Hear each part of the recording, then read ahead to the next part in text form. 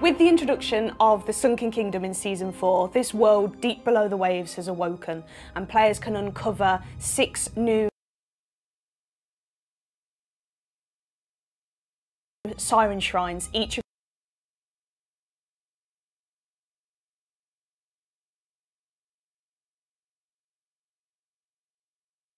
which is an individual location to go and explore, uncover all the secrets and find this new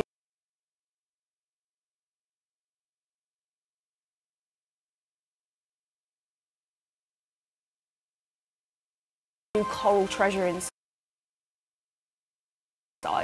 There's also 3 treasuries where players can experience on-demand combat with ocean crawlers, sirens and coral skeletons deep below the waves to uncover a vault full of coral treasure. Instead of expanding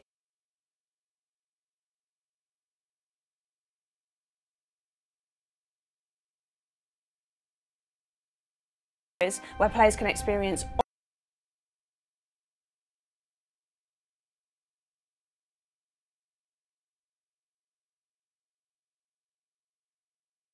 on-demand combat with ocean crawlers, sirens and coral skeletons deep below the waves to uncover a vault full of coral treasure. Instead of expanding outwards with new islands, what if we expanded and allowed players to explore downwards? Because that would mean that it would fit more seamlessly into our existing experience.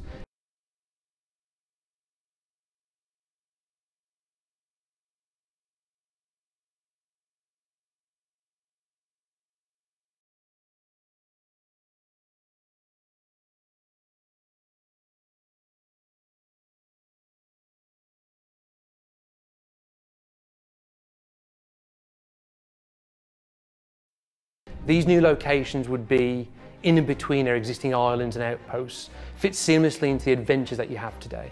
We're going to learn more about the ancients and events that took place before the pirates even entered the Sea of Thieves. So I guess this season we're looking into the past rather than the future. We're hoping that it will focus players in certain locations, so instead of sort of spreading everybody out, we still have these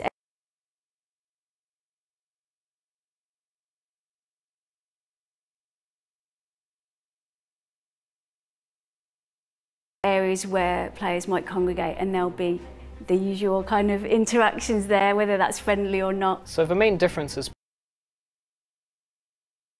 between the shrines and the treasuries are the shrines are very exploratory. You've got these huge structures within the Sunken Kingdom which you must go down and explore all the different nooks and crannies for hidden treasure and secrets, and this is going to be a real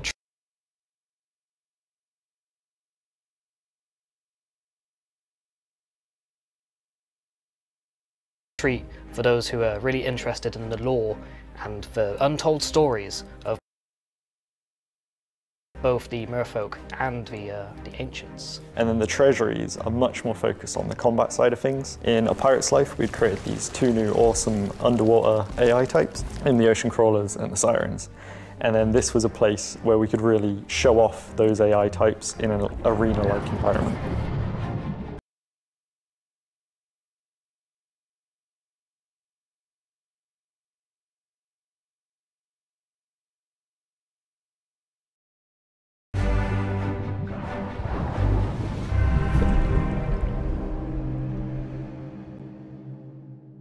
With the siren treasuries, these are marked on your map at all times, but when they are awake and when there's treasure being guarded in there, you'll also see a shimmer on the surface of the water, and when you dive down, all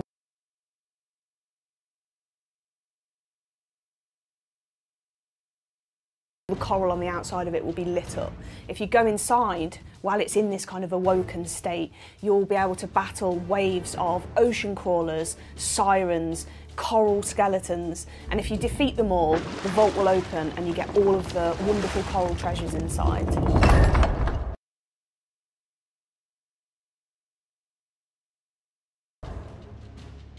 With treasuries, all of them can be active at the same time, and with that comes its own balance. So they cycle between states of active to inactive and then back. People can be incorporating it into their usual play session, so they can be on their way to an island and they'd go, oh, there's a treasury that's open, let's go. It becomes kind of a natural part of your sort of play session.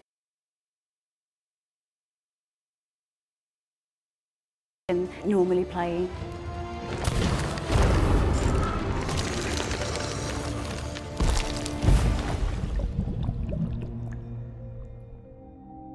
So in terms of the difference between the siren shrines that are coming and the siren treasuries, the shrines are really exploratory.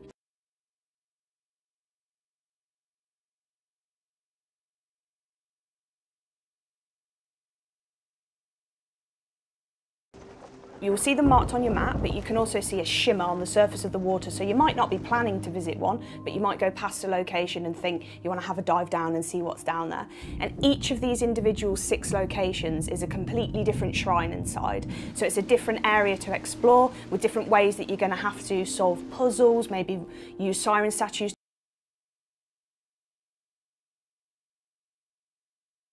to raise water levels, traverse through flooded areas, traverse through dry terrain, and throughout the shrine you'll be finding all this new, really valuable coral treasure that you can take back to the trading companies. In the pirate's life, we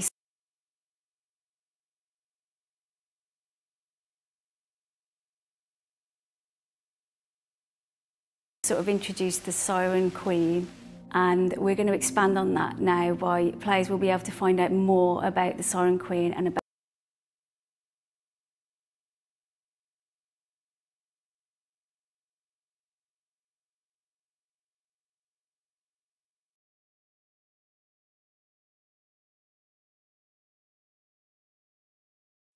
the sirens and their history. They'll be able to go down and visit these structures that the sirens have built, and each one sort of has a different theme, and it was used by the sirens in some way. Depending on which shrine you visit, there's going to be a completely different array of puzzles and enemies to fight. So some of them are forgotten ancient ruins that have been built around, and you'll find trapped coral skeletons that have been there for who knows how long. But in other shrines, it's coral skeletons that have been there for who knows how long.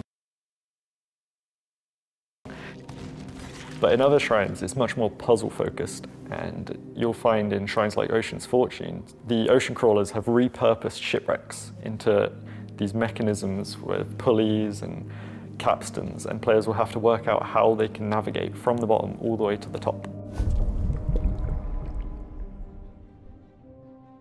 When it comes to the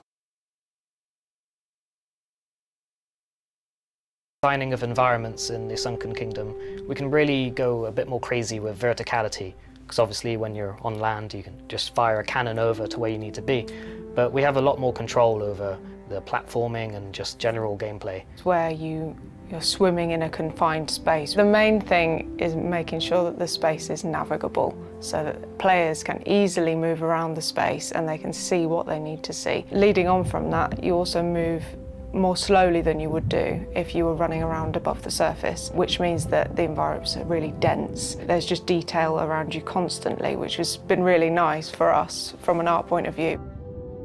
Hopefully the environments themselves will tell you a bit about what the sirens and ocean crawlers were up to in these locations. Be built around landmarks like sunken ruins, which you'll see in the ancient Tears shrine, and then others are much more sort of mechanism based, where we've got repurposed shipwrecks, but players will find loads of different ways to play.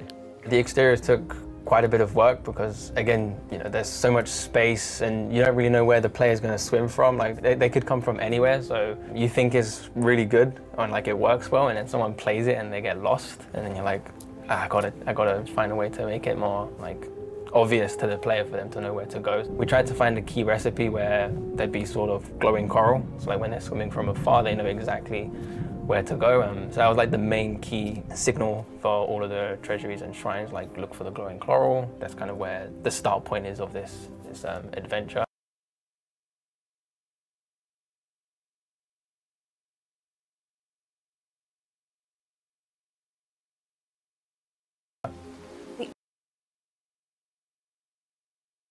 Atmosphere of the Sunken Kingdom, it really is this other world deep below the waves that is now awoken, and it's kind of uncovered for a long time, and because of this it's very kind of mythical and almost ethereal in places, and very beautiful and almost peaceful at times, even though you will face adversity there. I think the main thing that comes to me when I play is just the sense of mystery, because it is under the waves, like no one has been down here yet. It's just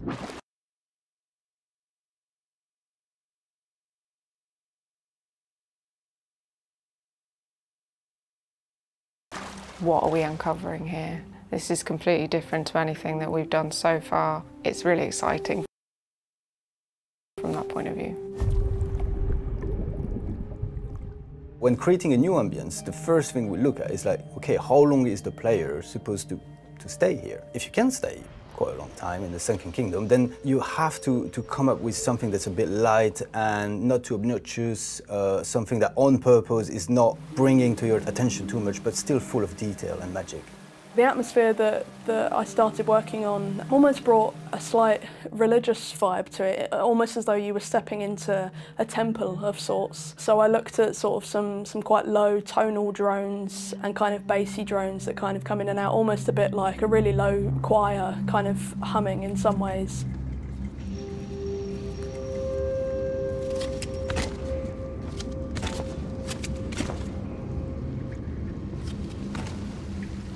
And also weave some other vocal elements in it to be reminiscent of the sirens and almost feel like the siren kind of presence is around you at all times.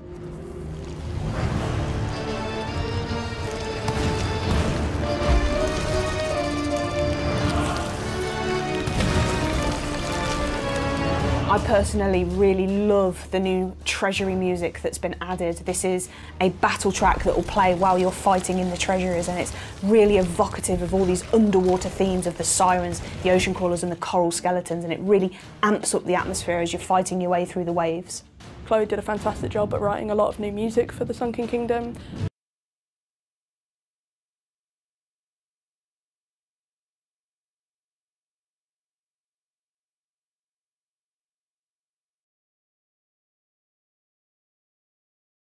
And that also is randomised and kind of weaves in and out, and that kind of unifies with that ambience, and also other little spot effects like the waterfalls, the mechanisms, water dripping and the cave ambience and things like that.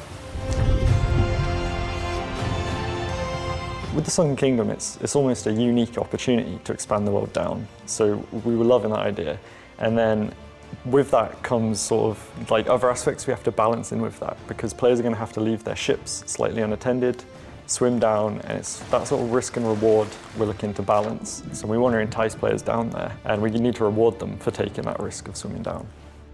The new treasure that we've made for the Sunken Kingdom it's very special because it's only found in the Sunken Kingdom. You can't find it anywhere else on the Sea of Thieves. It's this kind of cool coral encrusted with all sort of barnacles on it, and we've created treasure for each of the different companies. And with that we've got the merchant coffers, which are a new commodity that can be sold to the Merchant Alliance that only fits in one hand and can be stored in collector's chests as well. And keen-eyed players as well can find coral message in a bottles washed up on the shores of the beaches.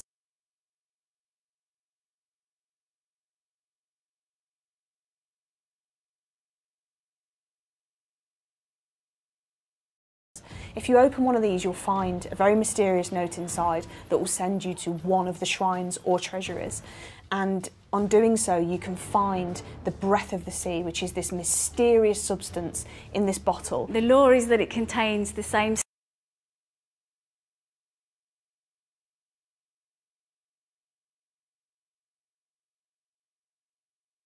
stuff that's in the siren gems, so there's this kind of magic inside of it, so I don't want to spoil too much about that one. But So as you're finding all this exciting new coral treasure and this breath of the sea in the shrines and treasuries, obviously you're away from your ship at that moment in time, and rather than having to travel and swim with your treasures up and down from your ship, you can actually visit these merfolk treasure statues within the shrines and treasuries. So these statues allow you to store everything that you find, and then when you get back to the surface, you'll be able to retrieve all of that treasure from the friendly merfolk that are waiting there for you with this shell that they've carried on their back with all of your treasures inside. Players can wait as long as they want to retrieve that treasure, but they have to retrieve it above the shrine where it was.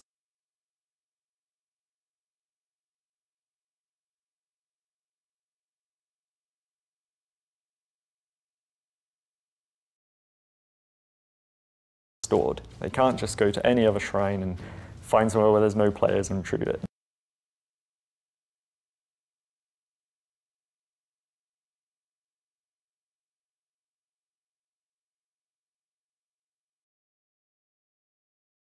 They have to get it from that location.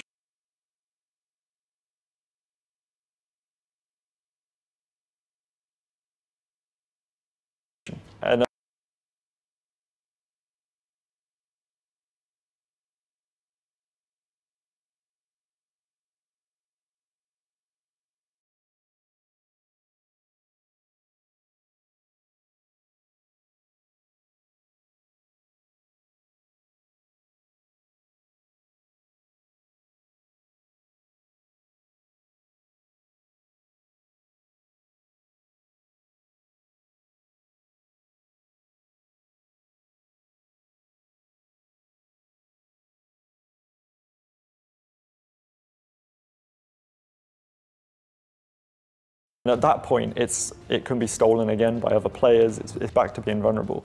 But in that swim up, swim down phase, it is stored and safe for that crew.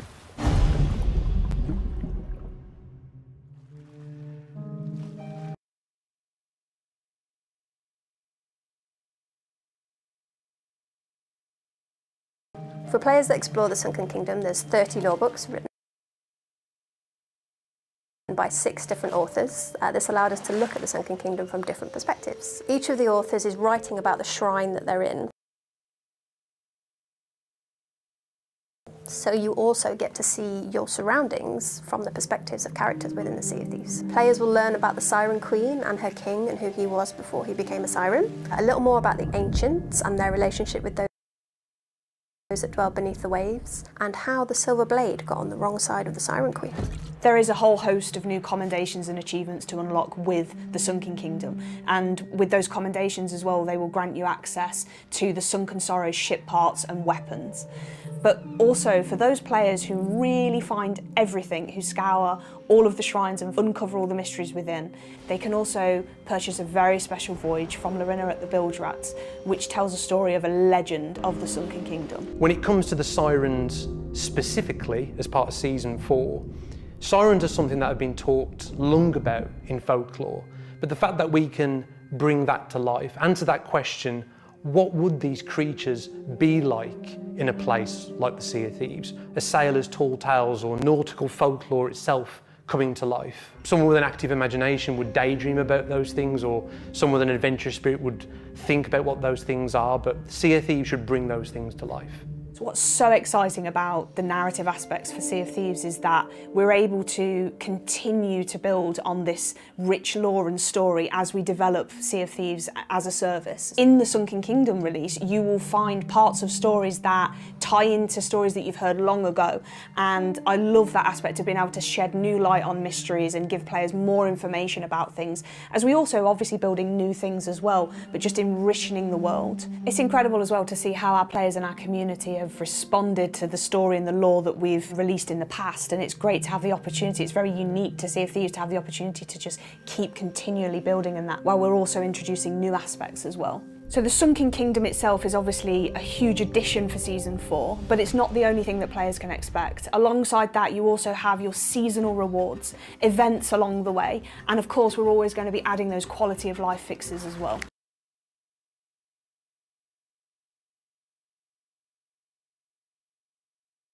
Our players are the main characters, and the way we tell our stories, the way we put players right at the heart of that, is something unique to our world and what we can do. So as we look to the future of Sea of Thieves and the ambition that we have to continue telling these stories and making the world feel like a more dynamic stage where surprises and unforeseen events can take place, that's something you'll see us do more and more as we progress in future seasons.